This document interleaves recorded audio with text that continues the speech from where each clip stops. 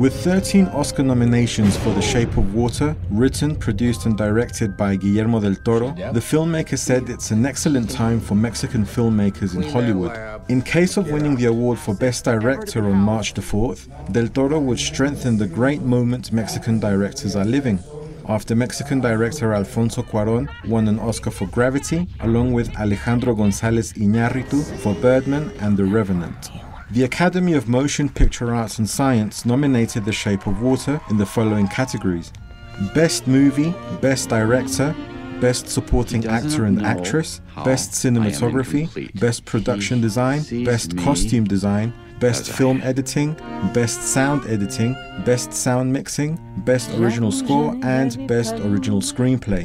The Shape of Water was followed by Dunkirk with 8 nominations, 3 Billboards Outside Ebbing, Missouri with 7 nominations, and Lady Bird and Blade Runner 2049 with 5 nominations each.